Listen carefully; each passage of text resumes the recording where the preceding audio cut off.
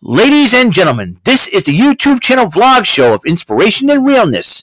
Also, this is the YouTube channel vlog show of positivity, personality, and fun. This is Eric Lima Shenanigans of 1977, and now the perpetrator of these shenanigans, Big Beefy E himself from his Big Beefy Man Cave in New Bedford, Massachusetts, Mr. Shenanigans himself, and the two-time Chilling 3000 2022 End of the Year Awards winner, Eric M. Lima. Thank you very much, Mr. Announcer, sir. Well, hello there, everyone, and welcome to yet another episode of Eric Lima Shenanigans of 1977, episode 687 of the show. How's it going, everybody? July the 4th, 2023, 3:15 p.m. How's it going? Everybody, hope you guys are having a wonderful July 4th, and hope you guys are blessed on the special day. If it's nice where you're at, enjoy it. If it's not nice where you're at, try to make something of the day. All right, so it's been a crazy weather week, and they say thunderstorms and everything else. But I've been checking out the weather. One thing, a little tidbit. I was almost going to say that for the upcoming shenanigans that I'm going to do on this channel, I am going to do videos from the Whalen City Festival. I thought I have 2 days to do it. But not the case. I'll be doing the 3 days, Friday, Saturday, and Sunday. I want to thank President Mike Sylvia, the president of the Whalen City Festival, for correcting me in thinking that it was the festival's opened up at 4 o'clock on Friday, but not the case. It is going to be. It's just the carnival. The carnival portion of the festival that's going to be open at 4 on Friday and Thursday and Friday. Not the rest of the festival. It's going to be open up at 12. I'm going to be there, and this will be the first time going to the Whalen City Festival in my new whip, the 2003 Toyota Highlander, that was really excited. I cannot believe I'm sitting in that car driving it, and it's just nuts, let me tell you. So, and I might not be making an appearance. I'm not going to make an appearance on the final 2 episodes for Jody Scow's live stream those 2 days, because he says he starts at 12 each of the day. So that's the main thing that I would. But I think I told him that. But if not, I'll probably talk to him about it beforehand. Alrighty then, let's talk about what happened last night on Raw. The fallout for Money in the Bank. And Seth Rollins is still the champion after defeating Finn Balor. Kicks off Monday Night Raw to address the Baltimore crowd. Then Cody Rhodes interrupts him, thinking the story is going to continue. But he was about to say, well, Baltimore, Brock Lesnar's music hits. He comes out. Both men started brawling. And then Rhodes hits Lesnar with the cutter with Lesnar repeating. Hits Lesnar with a cutter. And with Lesnar retreating. Trouble already, I can tell. Now Rollins came back for a commercial break. Seth Rollins, the champ, still back in the ring. Judgment Day comes out without Finn Balor. And Damian Priest kind of warns him that he can cash this in at any time. And then Shinsuke Nakamura went one-on-one with Mr. Priest. Damian Priest did pick up the victory. Meanwhile, Ronda Rousey, who was betrayed by Shayna Baszler at Money in the Bank, costing them the tag team titles against Liv Morgan and Raquel Rodriguez. She had some answers, and Shayna Baszler basically comes out and said, listen, I had to work my way up to the top. You never went to NXT. You never built the ring. You never paid your dues. They just put you right till WrestleMania. And that's what frustrated the heck out of Shayna Baszler. So Ronda Rousey and Shayna Baszler started brawling and fighting, and rumor has it that Ronda Rousey may be leaving the WWE after SummerSlam. So I think they're working a program here to basically get that going.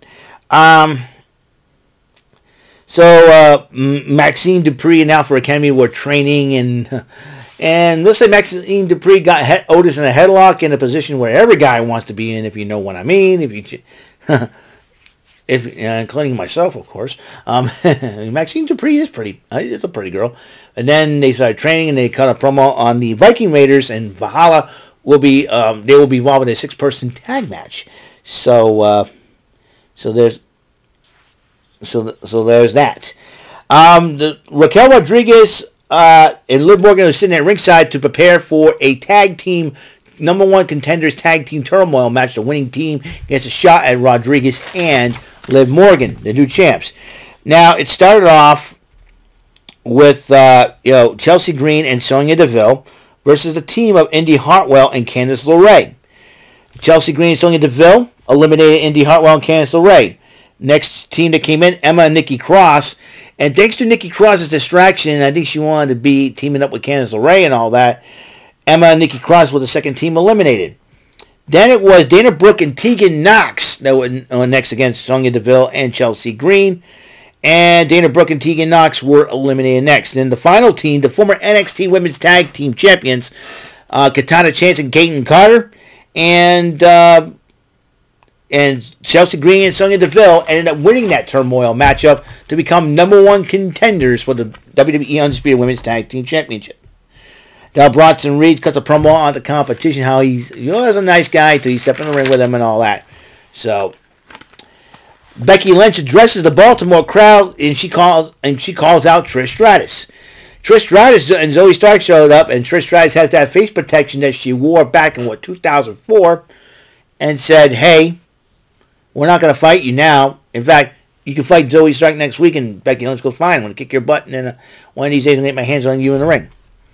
Jackie Redmond, who has been the new Raw correspondent, interviewed Cody Rhodes, and Cody Rhodes declares war on Brock Lesnar, basically.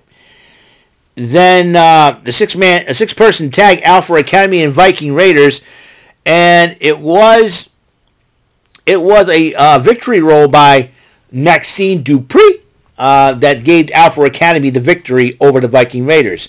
And Jackie Redmond interviews Ricochet, and Ricochet decides to address Logan Paul and challenges him to go face-to-face with him next week. So there you go. And then the women's title match was supposed to happen, Rhea Ripley and Natalya. And Natalya attacks Rhea Ripley before the title match. I want to congratulate Natalya. She has set the record for 6 records of the Guinness Book of World Records. And so I'm going to look that up for just a second here because, oh boy.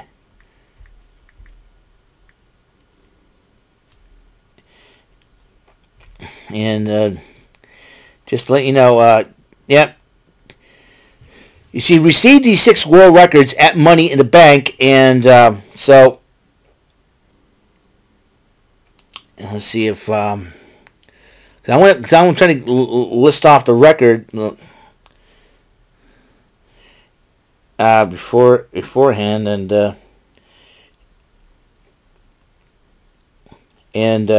let's see. Most WWE matches as a female was 1,514 matches as a female. Most WWE wins in a career, 663 wins. Most WWE premium live appearances or pay-per-view appearances at 75. Most WWE WrestleMania appearances as a female at 8. Most WWE Raw matches as a female at 174, and most WWE SmackDown matches at 200. And so this is gonna. She wore her first. She got her first Guinness World Records title back in 2001, where she featured for the 68th time on pay-per-view at Survivor Series. So that is a record, and I got a new nickname for Natalya, the Guinness Goddess. So that's one. So anyways, Rhea Ripley picked up the victory over Natalya after but then Ripley decided to attack Natalya after the match, but Liv Morgan and Raquel Rodriguez faced Ripley away, and Raquel Rodriguez is staring down at Rhea Ripley. Isn't Raquel Rodriguez just wanting to be going for the double gold, so to speak? Tommaso Ciampa earlier cut a promo on The Miz. The Miz responds to Ciampa, no disqualification match next week. Rhea Ripley, after she recovered from that matchup, was confronted by Io Sky, the new Miss Money in the Bank, and she says, "I can cash it in." He says, "You do that, and it'll be the biggest mistake of your life." Do you think Io Sky's afraid of you, Rhea? Anyways, And then Dirty Dominic Mysterio, that's I think that's what he's going by now. Dirty Dom. Dominic Mysterio was talking to Ripley, and then Priest asked about Finn Balor's whereabouts. And he said, "We haven't talked to him all day." So,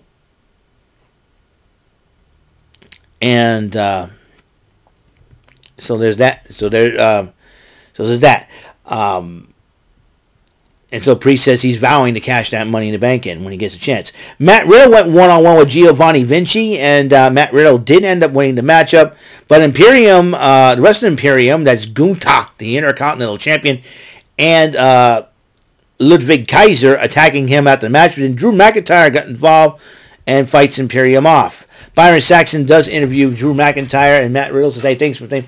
Hey, why don't we do this? We go out, get some pints. How about we go to Jimmy's?"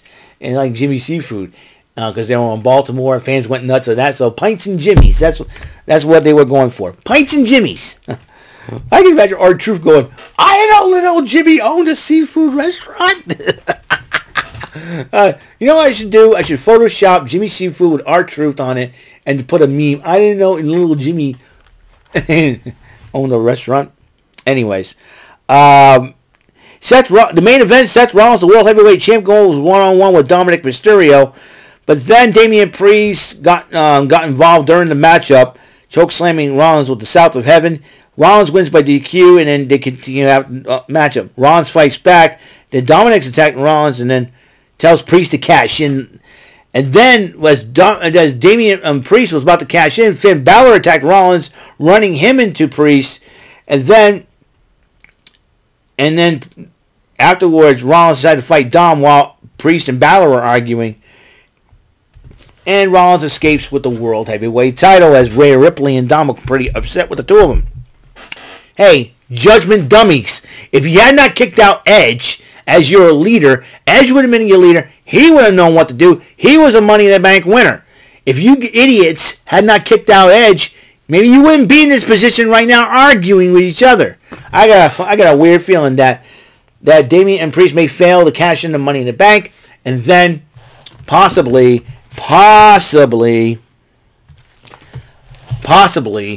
it could end up being Judgment Day going kaput.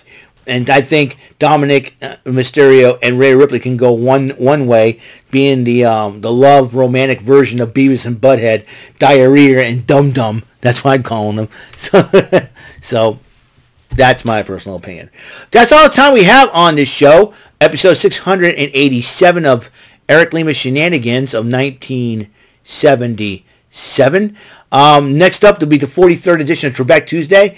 A little bit of high rollers for you. I'm going to try to upload this video, and then I'm going to check out the game. The Red Sox are playing right now. They're down 4-1.